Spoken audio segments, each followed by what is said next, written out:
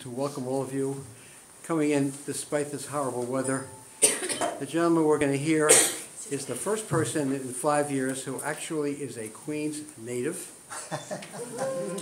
to his great praise. And I went to high school, probably not more than a mile from Archbishop Malloy, right on Main Street, Right, down the block here. That's where we used to live, right opposite Malloy. There you go. And he knows the borough, which is really good for the hospital and for all of us. He is my new boss, the chief of internal medicine at the hospital, fresh from coming down from Weill Cornell. And his expertise is in pulmonary disease and intensive care. Again, try to hold your questions, raise your hands, and he will answer all your questions at the end. Write them down, it'll be even better. Dr. Joseph Cooke is going to speak. Thank you very much. Selfie. What do I do, just at the red? No, it's already hit. Just whatever you I already started taping. Just wherever you stand, just make sure you see yourself there. Okay. Okay. I'll have to get accustomed to this. Well, thank you very much for inviting me tonight. It's a pleasure to be here. I've limited myself to 13 slides, so I can leave lots of time for questions. And what I thought I'd do with this talk, if you will, is do what I value the most when I have my patients in my office, is educate my patients, give them a little bit of background. So I think it's always very helpful so they know from where I'm coming from, so they can understand what I'm trying to ask of them. So I'm going to go over a little bit of normal function. We'll touch upon some of the common ailments of lung disease. And I'll show you a slide which has all my host of inhalers and things, and we can go through each one of them if you would like. So the normal lungs. Okay, has anybody seen a pair of lungs? Up on the upper left here. Oh, sorry. Oh, what did I do? The middle one is the pointer. There we go, the middle one.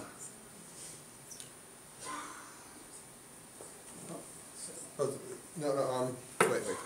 Oh, this one. Yeah, that's it. Okay. So this is a pair of normal lungs. Looking at it on FOSS, you're looking at the right side and the left side. The lung actually has 5 lobes. On the right side it has 3 lobes, on the left side it has 2. So you can actually live without 1 or more of these lobes. You can't live without all of them, but you can live with only 2 or 3 of them. In the center is the heart. And if you take away all the tissue around the lungs, it leaves you what we call the bronchial tree. The bronchial tree literally looks like a tree. A series of branching tubular structures that transmit air from the mouth, the nose, into the distal part or the distant parts of the lungs. This is what I call the business end of the lungs. If you go back to your old high school biology, you may recall something called the alveoli. It looks like a cluster of grapes at the end of a tube, and it's surrounded by blood vessels. This is the business end. This is where gas exchange takes place. On a microscope, it looks like a thin, lacy pattern, very single layer of cells that allow the transmission of oxygen from the alveoli into the blood vessels. And if you took a cartoon looking at the actual blood vessel and the alveoli, oxygen goes in, carbon dioxide comes out. So this is where the business takes place in respiration. Again, how many of you have had a chest x-ray? Well, almost everybody here. Okay? So what I put up is a pair of lungs, and to contrast with what we see on a chest x-ray. So you have the right lung, the left lung, and then you're looking at the chest x-ray. We'll start. The white structures you can see are your bones. You can look at the clavicles, the top of the shoulder on the left, top of the shoulder on the right. You can see the humerus, part of the arm bone. You see your ribs. And you notice that on the bottom here is something we call the diaphragm, the muscle of respiration. Just below the diaphragm is the liver. You don't see much on the liver on an x-ray. On the left side, you see the left diaphragm, and you see this little triangular structure in the middle here. That's the heart. That's how the heart appears on a chest x-ray. Up on top, you'll see a little black stripe, and it seems to branch over into the right, and then it branches again into the left. This is the windpipe, also known as the trachea. It transmits air into the right lung and then into the left lung. You'll see a little knob right adjacent here, just to the right of the trachea. My right, your left. Okay? And what you see is, this is what we call the arch of the aorta. So the aorta is the big artery that comes out of the heart and takes blood filled with oxygen and helps transmit it to the rest of the body. So you can get a lot of information from a chest x-ray if you know how to look. I'm sure Dr. Bright, after years of looking at chest x-rays, he's probably as good as a CT scan in many cases. No? So this is what a chest x-ray does. Now, the thing about a chest x-ray, it's radiation. Okay? So every time you have a chest x-ray, let me take a step back. When we're walking around, we're exposed to ionizing radiation every day. It could be just from the sunlight and the various materials that are around us. An x-ray gives you the equivalent of roughly 7 to 10 days worth of radiation walking around. Okay? Much different from a CAT scan. A CAT scan can give you anywhere from 6 months to almost 4 years, depending on the type of CAT scan that one may take of radiation. Okay? So we have to be we're a little bit too liberal sometimes in ordering CAT scans. This is a CAT scan. Now, what is a CAT scan? Anybody know what a CAT? And how many of you have had a CAT scan? All right, so at least one report here, right? So what is a CAT scan? Well, a CAT scan is like going to your deli and getting x-ray slices of your body, okay? So if you think about the screen, your head is actually behind the screen, your feet are in front of it, and you're looking up at the ceiling, okay? And what the CAT scan does is take serial x-ray pictures, we flip the slice over, and we're looking up into one's body. This end of, what's on the left is actually the right side, and what's on the left is actually on the right side. And then each cut comes down a little bit lower, and it gives us a much clearer picture of the anatomy of what's going on. When you do a CAT scan of the chest, you do two different views. There are two different levels of contrast, like changing the contrast on the old-fashioned TVs, making it more black or making it more white. On the top here, I have a series of views which demonstrate what I call the mediastinal views. Okay? These are views that help me look at the heart and the blood vessels in the center of the chest. On the bottom, I have the lung windows. This gives me a better picture of the lung tissue itself. If we go to the top, we talked a little bit about the windpipe and the aorta. And what we see here, this little black hole right in the center, that's the level of the windpipe, just where it's about to branch into the left and right parts of the lung. We see it a little bit better here as we go down just a step lower and give a clear picture of the right main stem bronchus and the left main stem bronchus. And then you see it even clearer still here, where it's proceeding on to right main stem bronchus and the left main stem bronchus. The white circle you see here is called the ascending aorta. Okay, that's the big artery that's coming out of the heart to deliver oxygenated blood. On the back side, you see the descending aorta, because if it comes up, it's got to go down. Okay? It goes down the back. And then you see this structure here is actually what we call the pulmonary artery. The pulmonary artery takes blood that's been spent of oxygen to bring the blood back to the lungs so it can be reoxygenated and delivered to the rest of the body. And then you see clear pictures. You see the ribs, the breastbone, the scapulae on either side. So it gives you a nice clear picture. So CAT scans are very good at giving you a clear, very clear picture of the anatomy. On the lung windows, again, the analogous lung windows, what you see, the lung tissue is these lines and marks. Now, I show this picture to my patients, and the first thing is, without a little bit of knowledge, I get very worried about it. All those white marks look like they're abnormal. Those are all normal lung markings. The lung has blood vessels, the lung has lymphatic channels, and they all show up these white streaks through the black markings of the lung. Okay? You have to get worried when I get worried about some of these markings. All right? But it's good to know that some of these markings are in fact perfectly normal. How do I test lung function? How do you test lung function? What do I ask you about? Do you get short of breath? Why do you get short of breath? Okay? I have to measure how well your lungs function. Dr. Bright was passing around something called a pulse oximeter a little while ago. A pulse, how many know what a pulse oximeter is? What is a pulse oximeter? It measures the amount of oxygen in your bloodstream. Right. I used to say it's like your mother. You get a cut, your mother would say, oh, your blood looks good, it's bright red. Well, it's basically measuring how red your blood is. That's what it does. Okay? It shines two wavelengths of light through, And with the pulsatile action, it can actually differentiate the two. And with an algorithm, it tells you how much your blood is saturated with oxygen. A normal value is above 95%. Most of the time we like to see 97, 98%. But it gives you a good clue as to how well the blood is being oxygenated. Now what I can't carry around with me is what I call my pulmonary function test machines. Has anybody ever been given a peak flow meter?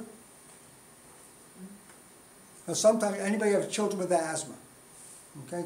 Sometimes the kids with asthma will be given a peak flow meter. I give out my asthmatic a peak flow meter.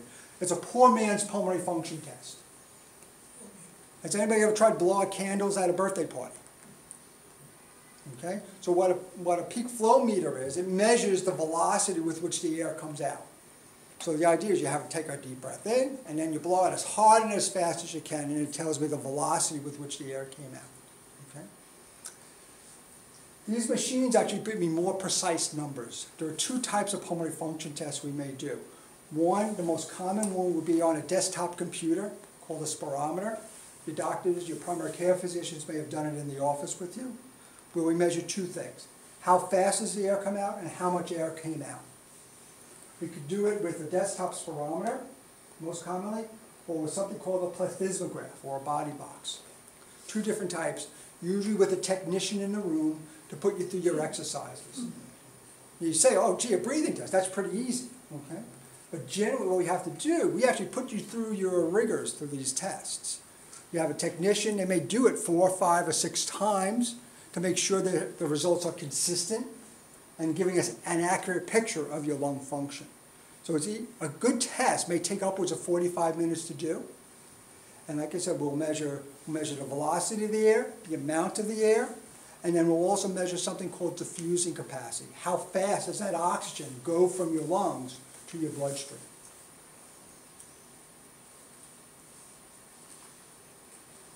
These are pulmonary function tests. On your left is what I call a flow volume curve.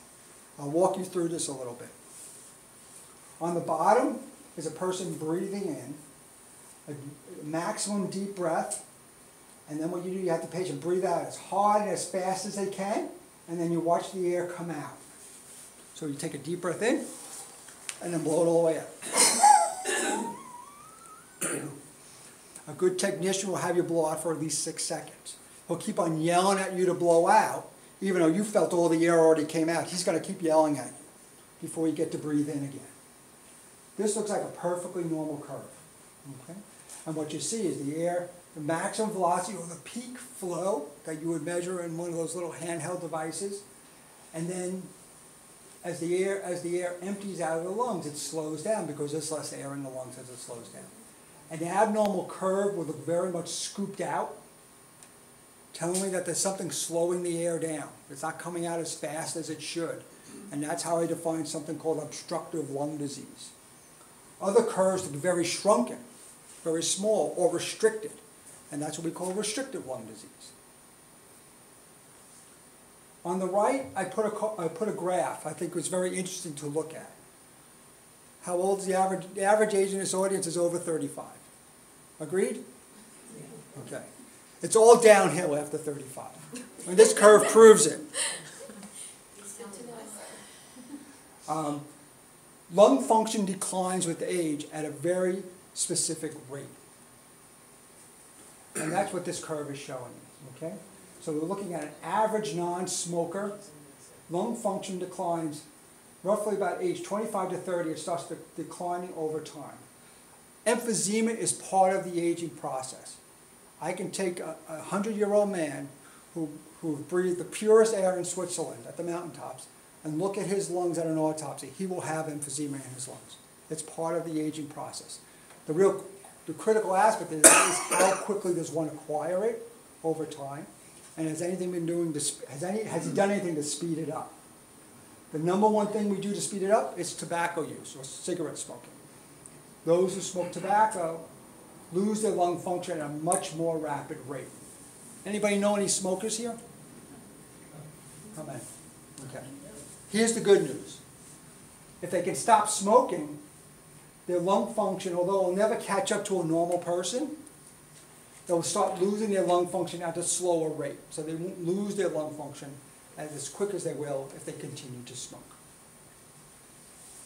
When your lung function starts falling below what I call an FEV1 of 2 liters, that's when people start getting symptomatic. That's when they start complaining about being short of breath. A normal number for an FEV1, or forced expiratory volume in 1 second, how much air came out in that first second of you breathing out hard and fast. If it's less than 2 liters, you get short of breath. A normal number should be around 4 or 5 liters.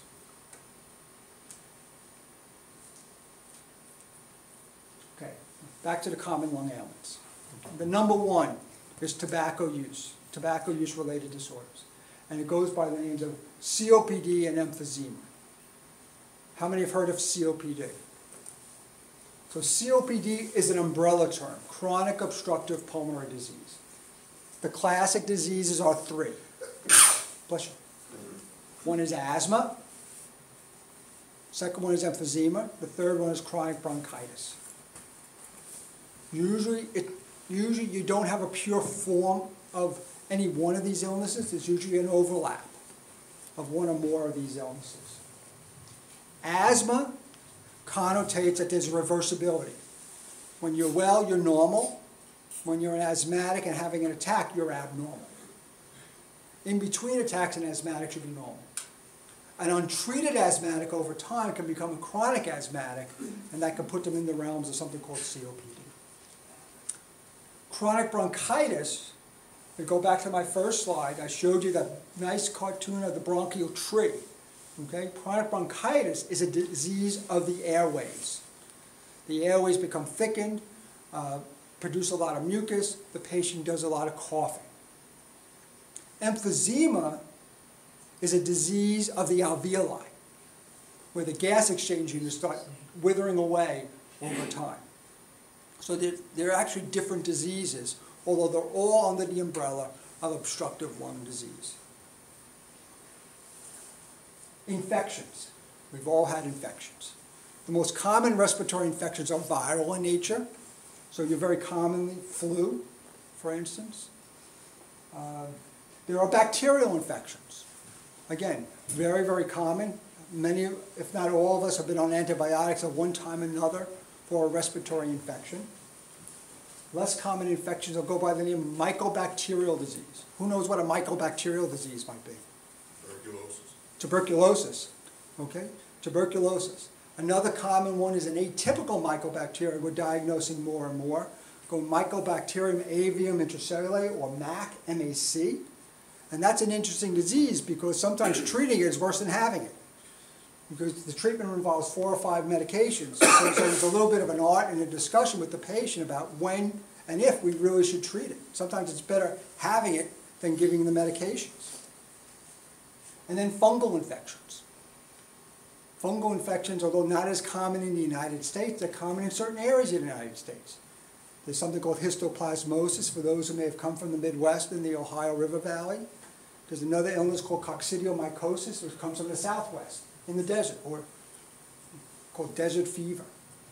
And in fact, patients who actually come from these areas may have abnormalities on their CTs and on their x-rays that they've had for years. And sometimes you just have to ask them, were you ever in the Ohio River Valley? And find out about it. Cancer. We all fear lung cancer. Most common cause of lung cancer is tobacco smoke. Lung cancer is described in 2 basic varieties you have to know about. The most common one is called large cell lung cancer, or non-small cell lung cancer. That's the most common. A lesser common one is called small cell lung cancer. It's important differentiating between the two, because if it's non-small cell lung cancer, I'm going to look for a reason to operate, to cut it out. If it's small cell lung cancer, we're probably going to recommend things like chemotherapy and radiation therapy. It's an important differentiation. The unfortunate thing about lung cancer, the survival rates of lung cancer have not changed over many, many years. So we look for detecting it early. You may be reading about it, or you see some advertisements on newspapers or on television ads now about newer agents, immune agents that may help increase survival a little bit. There's also an epidemic that we discovered among the Asian young Asian women who get lung cancer, they have a specific genetic defect where we know by giving them certain immunomodulators, we can actually prolong their survival for a good long time.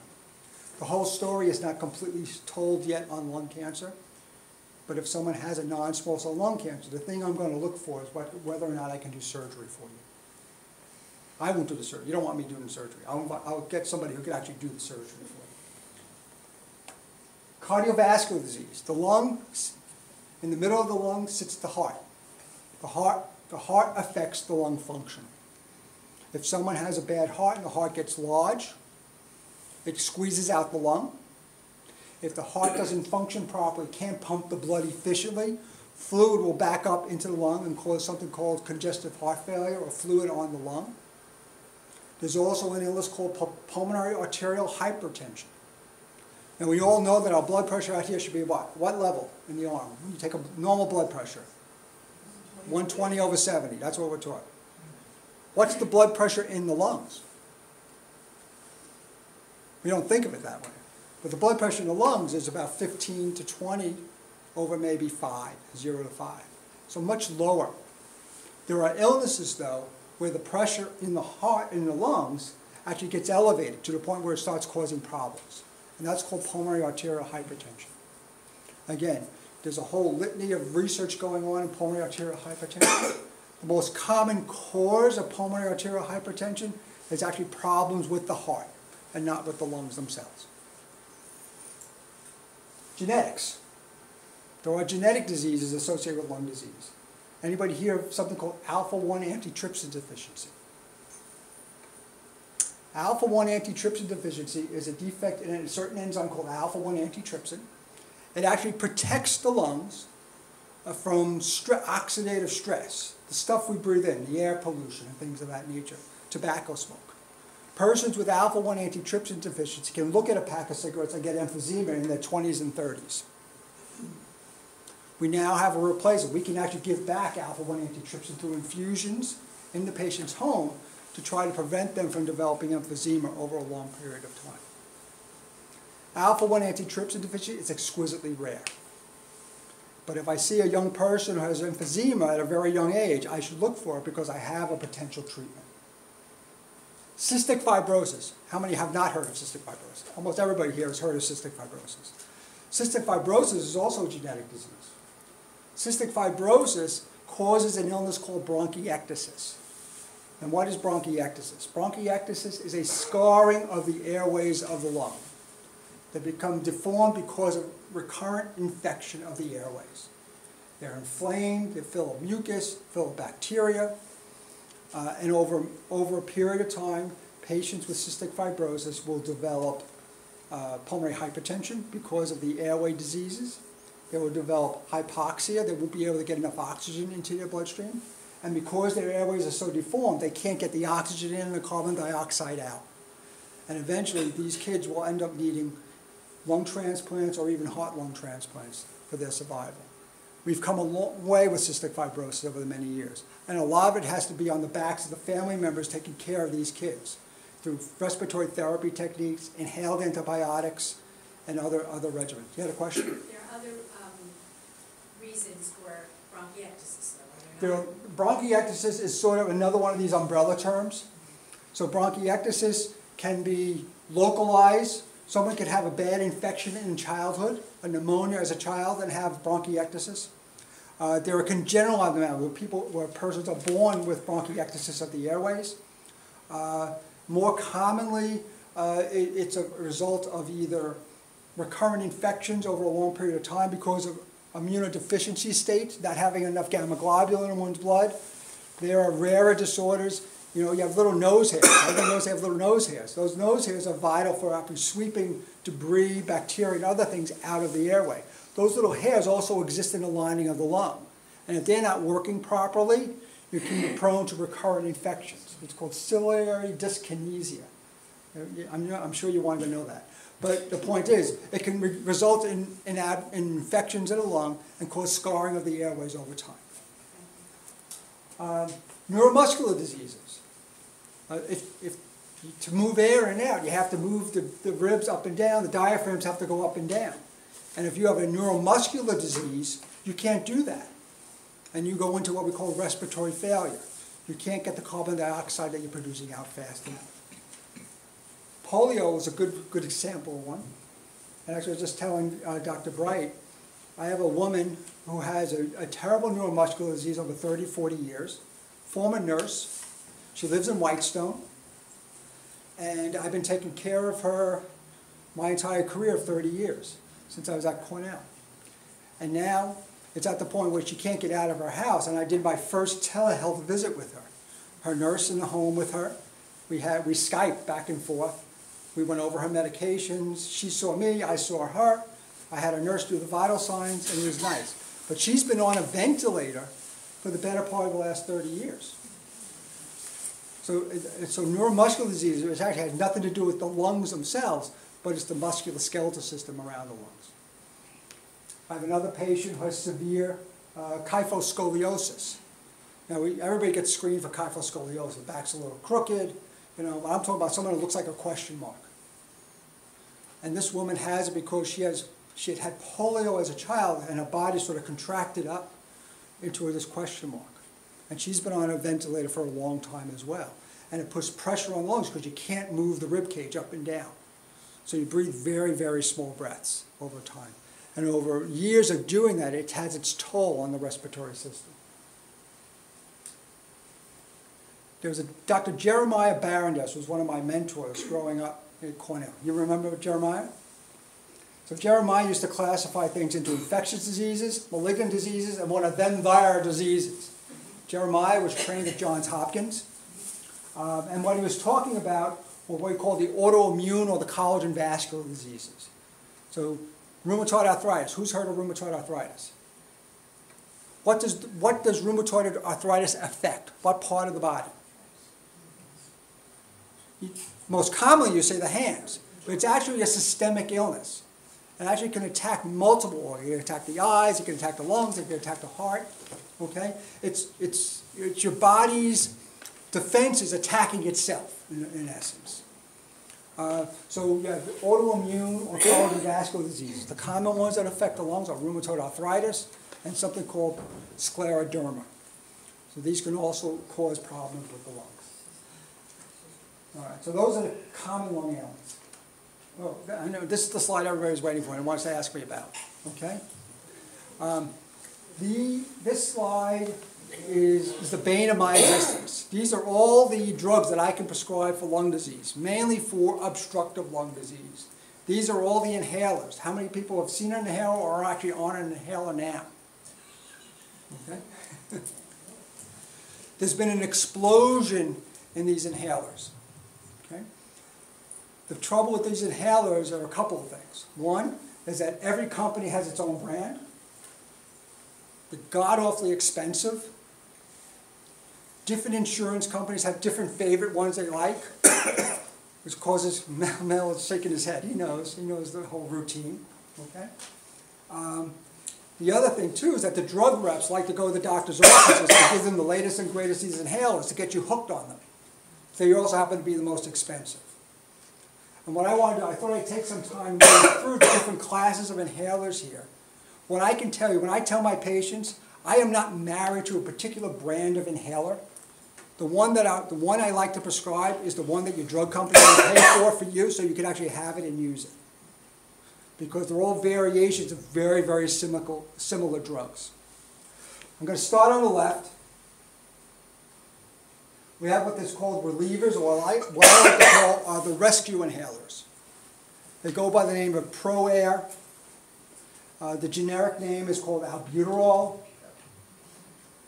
These are short-acting, very quick-hit medications to relieve an acute asthma attack. So when you have acute wheezing, these are the medications that we rely upon. I tell my patients to keep this in their pocket, they carry it with them. I don't want them taking it all the time. However, I also use it as a marker, because if they start taking that medication out more than 2 or 3 times a week, I know something has changed, and I need to do something else about their condition.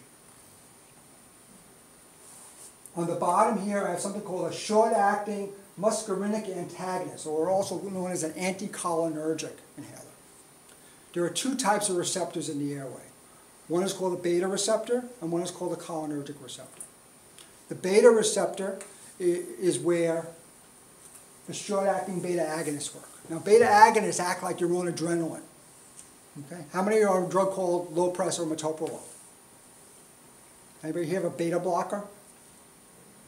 Okay? So we have beta blockers and beta agonists. So you have drugs that block the beta receptor, and you have drugs that enhance the beta receptor. Okay?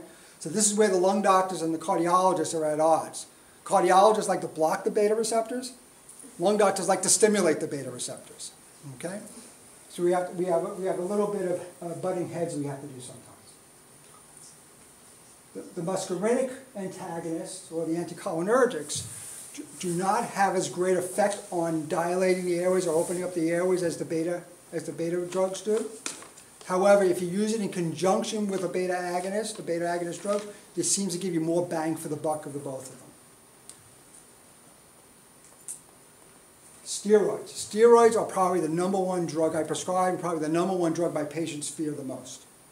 How many would prefer not to take a steroid? Why not? What's wrong with steroids? Diabetes, All sorts of problems, right? They drive some of my patients crazy because they affect the psyche. You know, you're hypermanic. You know, you're going around and you're yelling at your family members and all. Diabetes, blood sugar, blood pressure, weight gain. They're horrible drugs. Okay. At the same time, they're horrible drugs. They're also my best drugs, so they actually fix things. They actually make people better. I have someone with a bad asthma attack or a bad COPD exacerbation. They'll feel better in a matter of a day or two on the steroids. But then you have to figure out how I get them off it so they don't get the side effects. Okay? When you think of steroids in that sense, okay, I'm giving them to you either by mouth, by intravenous, or by a muscular injection into your body. And I'm using doses in the orders of what I call milligrams. What's a milligram? 1,000th of a gram. Okay? If I use steroids in an inhaler, you know what the dose of the steroid is? It's a microgram, 1,000,000th of a gram. Okay? It's 2 magnitudes order less than if I have to give you something by mouth or by vein. So if you had to be on steroids, wouldn't you rather get micrograms of stuff rather than milligrams of stuff? Seems to make sense. The other way I describe some of these inhaled steroids, if you had a rash and a dermatologist told you to put a cream on the skin to make the rash go away, would you think twice about it? Because odds are that cream probably has a steroid in it. Okay? Very little gets into the circulation to cause all those fun side effects that you described. Okay? Same thing with the inhalers. Now, I'm not going to tell you that they're perfectly safe. There is an increasing body of literature that suggests there may be some subtle changes in pressures in the eyes associated with this. Okay? However, it pales in contrast if I have to keep on giving you doses of prednisone by mouth or by vein over a long period of time. So the inhaled steroids are a very, very good friend of the lung doctor. They decrease inflammation in the airway, and they decrease your need of using some of these rescue medications. And then we make it complicated. We have something called long-acting bronchodilators. Long-acting we talked about the short-acting bronchodilators, short-acting beta agonists. Now we have long-acting beta agonists, things you can take once, and they last for a long time in your circulation. Okay? Great. If I'm taking beta agonists and I have to take them 3 or 4 times a day, I would much rather take something once a day, right? It makes perfect sense. There is a small body of literature that suggests that taking the long-acting beta agonist has been associated with sudden death, sudden cardiac death. And the stories usually go, you find the patient either holding, clasping their inhaler, and they're cold stone dead. Okay? Now, there's a great debate. The debate is it because of the breathing condition and the use of the medication that the patient died, or is it because the patient didn't get help soon enough when they were in trouble? What I can tell you is that in my practice, and I'll let Dr. Bright speak for himself, if someone is sick enough or using their short-acting beta agonist enough, okay, that I think I need to have a long-acting beta agonist on board, okay, I better be treating with the steroid at the same time. Because the data is not the same if I'm treating with the steroid. So I suspect that the studies where using the long-acting beta agonists were really failures of identifying people who are actually sicker than they were and not being on a steroid or an anti-inflammatory medication at the same time. But I would not prescribe a long-acting beta agonist without an inhaled steroid at the same time. We're now into the market of long-acting anticholinergic medications. So the short-acting anticholinergic medication is something, a drug called Atrovent. Short-acting, you have to take it 2 or 3 times a day. The major side effect you have to worry about is if you're a man. It can cause prostatism or urinary retention. Otherwise, if you don't spray it into your eye, you're okay. Long-acting anticholinergics are now on the market. They're getting a lot of press. Long-acting version, most common one that I use is something called Spiriva. Anybody hear of Spiriva? Okay, very common one. Again, using these anticholinergics in combination with the beta agonists and the inhaled steroids to help relieve breathlessness and to relieve persons of the symptoms of COPD.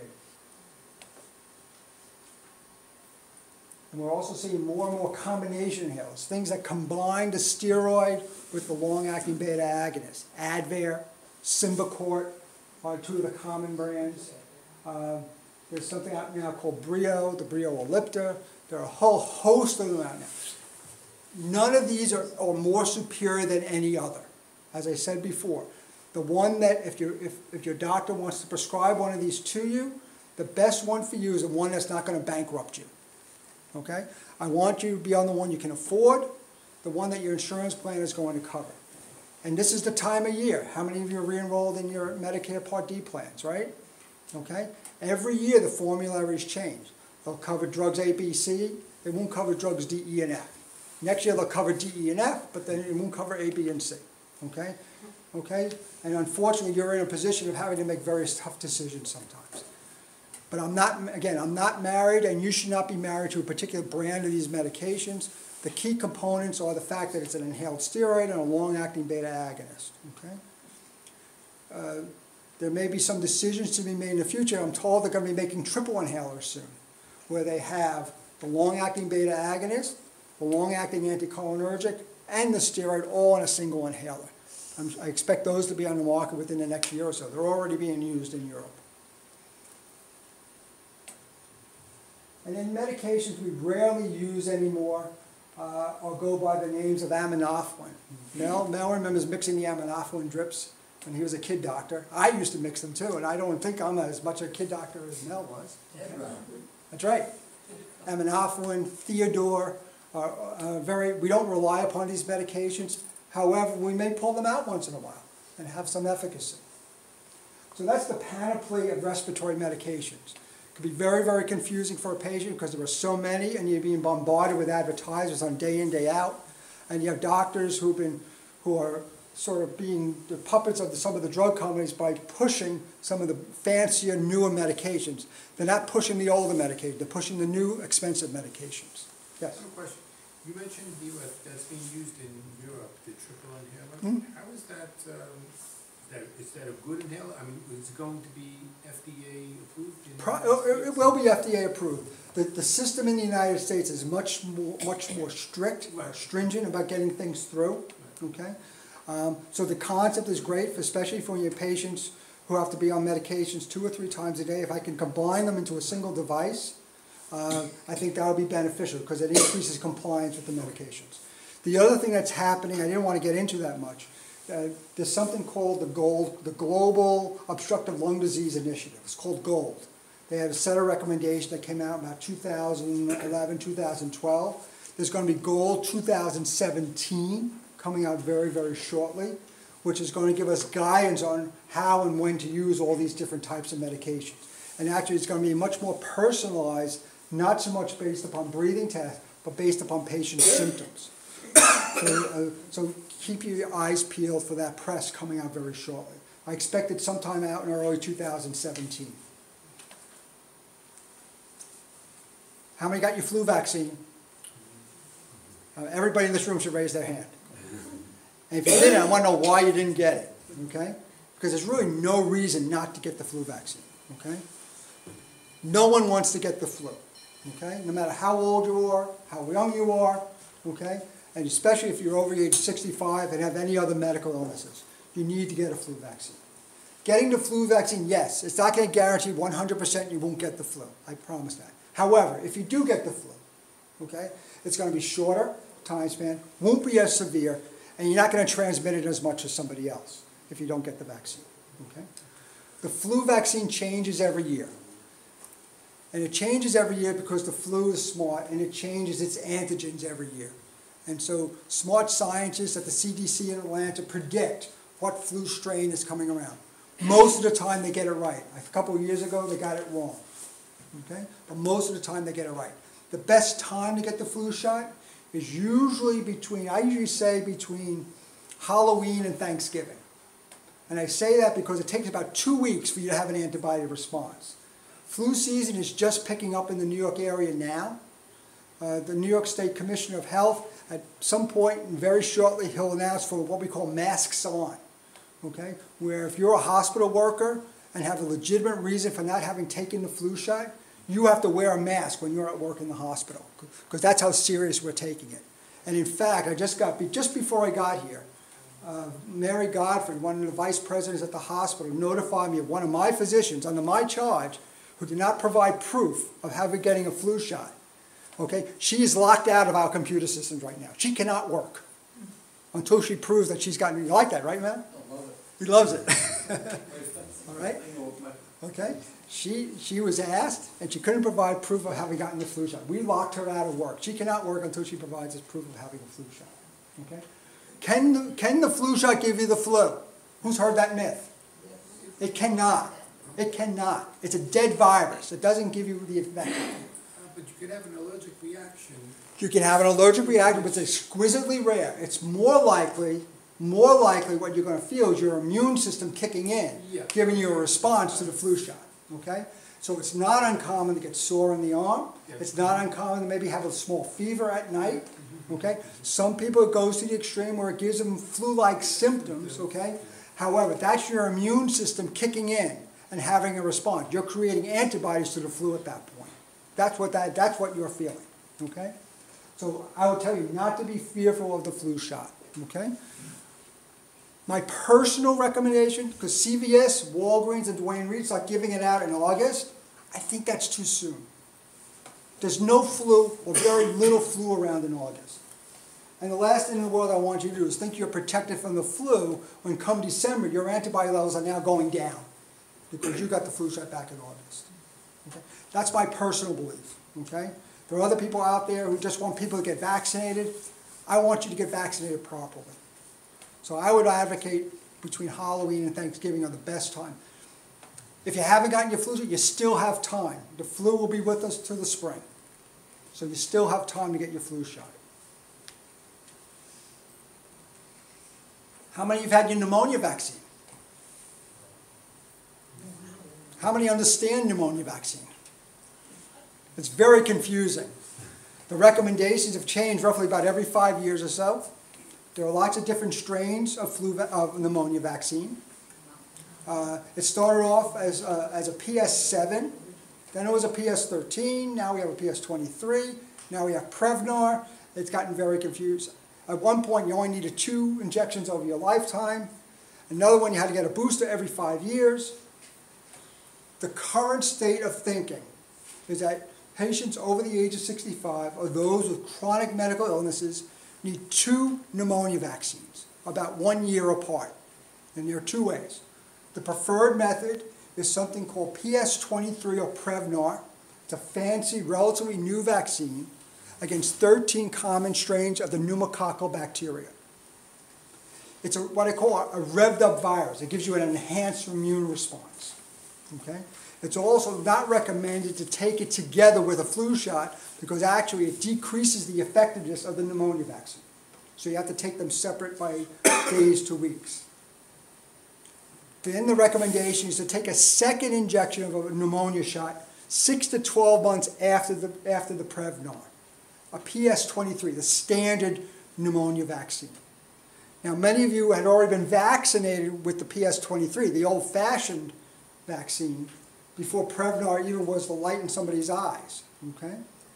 But the recommendation is if you've had the PS23, you should just get one injection of the new PS13 at least 12 months after your last pneumonia vaccine, okay? And that will protect you right now, the thought is, for the rest of your lifetime. Again, pneumococcal bacteria is the most common form of bacterial pneumonia. It also causes meningitis. It also causes ear infections. Doesn't guarantee you'll never get pneumonia, but it gives you a layer of protection against one of the most feared causes of pneumonia.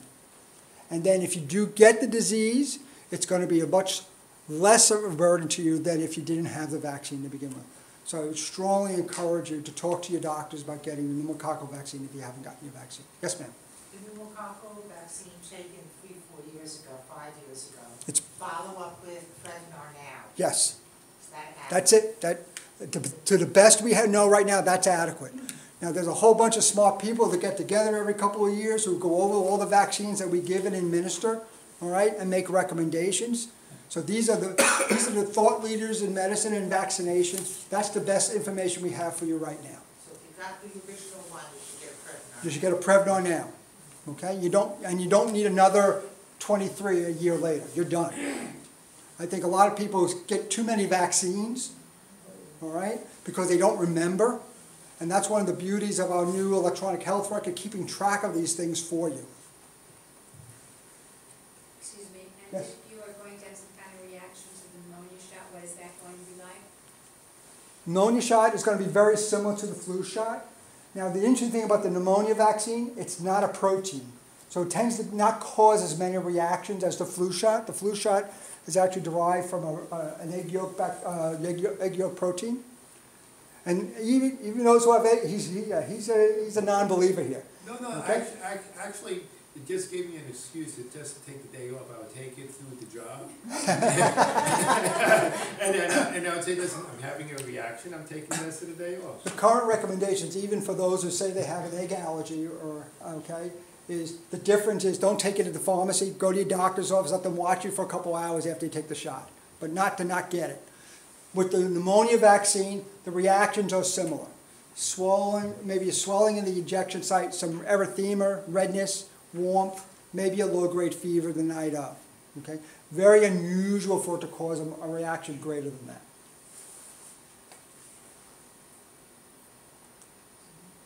How many have ever heard of something called choosing wisely? Anybody? It's really sad. Okay? How many have heard of Consumer Reports? Okay? How about the American Board of Internal Medicine?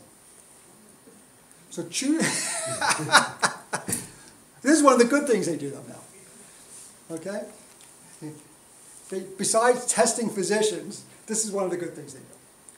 So Consumer Reports and the American Board of Internal Medicine got together and they asked all the specialty societies, what are the things that patients should question of their doctors? When should they ask, why do I need this? Why are you doing this test? So they went to all the different specialty societies and got recommendations. And this is a collaborative effort both to educate patients but also to educate doctors and the primary care physicians about what tests they should be offering. Okay? I sat in a lecture with Dr. David Blumenthal. Dr. David Blumenthal is now president of the Commonwealth Fund. And he gives a little lecture. He starts out like this. He's got a 48-year-old neighbor, jock, runs 10 to 15 miles a day, goes to his cardiologist, okay? Cardiologist orders a stress test. Why is he ordering a stress test? Guy runs 10 to 15 miles a day. He doesn't need it. You take a history, you know the guy's running 10 to 15 miles a day. He's not getting short of breath, doesn't have chest pain. He doesn't need a stress test. So why would you get a stress test? Okay? So what Consumer Reports and the American Board of Internal Medicine are partnering with, going to each specialty society and say, gee, what do you think your doctors should not order or should not recommend in certain situations? That's what choosing wisely is. The bad thing about choosing wisely, it really hasn't gotten the public press that it really should. And you should also be smart, educated consumers of healthcare. Because I have a lot of things I can offer you. Not all of it will be correct for you.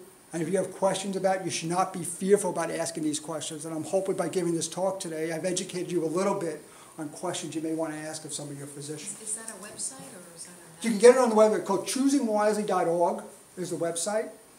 Okay? So things providers and patients should question, and more than 70 specialty societies have participated.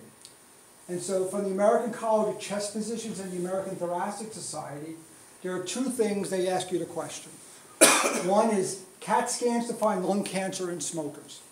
So this has got a lot of press, the CT screening for lung cancer. Okay? It's a low-dose CAT scan. A low-dose CAT scan gives you 6 months of radiation in about 5 minutes. Okay? So it doesn't give you as much of a full CAT scan. A regular CAT scan gives you 12 months of radiation. Okay? There was a large study, the Early Lung Cancer Detection Trial, looking to see if we make a difference by trying to detect lung cancer early. Okay? What we found, the results of that study showed a small benefit for those patients who smoked more than 15 pack years, that means more than 1 pack a day for 15 years in a row, and had quit less than 15 years ago, over the age of 55 and not more than the age of 80. They found that these CT scans provided a small benefit in detecting lung cancer early. Okay? But at what cost? At what cost was screening hundreds of other people or thousands of other people who didn't have the same risk factors? And what did the CAT scans uncover? They uncovered stuff that we can't explain. Your nodule, for example. Okay?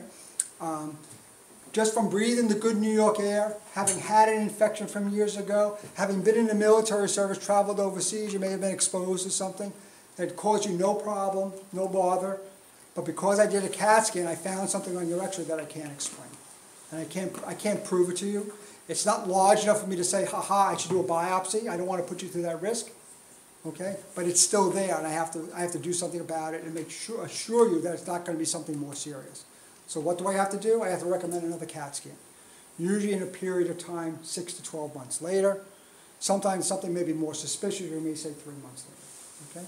So CAT scans can beget more CAT scans for no good reason and subject you to doing tests that you probably wouldn't have had if you hadn't done the CAT scan in the first place. Okay? So if your doctor is asking you to do a CAT scan, feel free to ask him, why does he want you to have a CAT scan? Okay? The benefit for those over age 55, who are those 15-year smokers, you know, it's small, but it's clearly there. But if you're not in that category, the odds of that CAT scan catching a cancer that we can do something about is very, very small. Some people have pneumonia or respiratory infection and get hospitalized. They get put on oxygen, okay, and then we forget about it. You go home on oxygen and no one tells you to ever take it off again. Okay? At some point we should retest you to make sure that do you really need the oxygen. Oxygen has been shown in several studies to improve survival in patients with COPD who have hypoxia. And what I mean by that is that their oxygen level is less than 55, or on a little pulse oximeter, chronically runs less than 88% at rest. Then I know if you wear it for 18 hours a day, it will improve your survival. If you're not going to wear it 18 hours a day and your oxygen saturation is more than 88% at rest, it's not going to help you. It's just going to drain your wallet. It doesn't help. Okay? So doctors should be in the business of retesting patients who we can put on oxygen to see when we can get them off oxygen. Oxygen can be too much of a good thing. When you mix iron and oxygen, what do you get? Rust. Okay? So oxygen can be too much of a good thing. All right? You can walk around very safely, comfortably with oxygen levels as low as 90%. Okay? So getting on oxygen for anything above 88% is not useful for you. And then finally, happy Hanukkah to everybody. Okay? And I was cautioned, may you always have enough breath to blow out the Hanukkah candles, but don't blow them out since my rabbi, Mel Bright, says it's an osur. Happy, healthy, safe holiday season to you and your family. Thank you very much.